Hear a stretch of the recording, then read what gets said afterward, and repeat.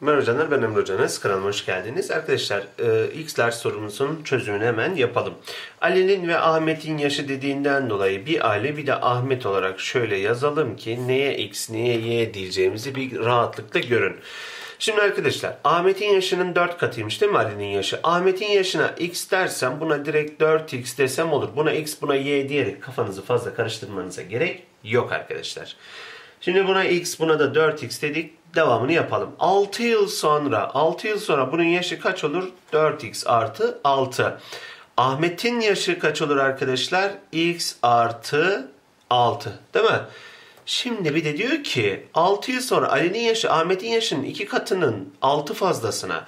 Yani şunun bir 2 katı varmış, bir de 6 fazlası neye eşitmiş? Buna. 4X artı 6'ya. Düzenleyelim. 2X artı buradan 12 geliyor. 6 da burada 18 eşittir 4X artı 6.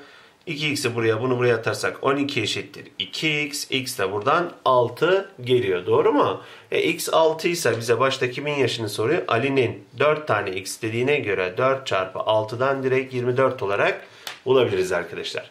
Sınav anında düşünmeniz gereken güzel bir soru kalıbıydı. Bir sonraki videomda görüşmek üzere.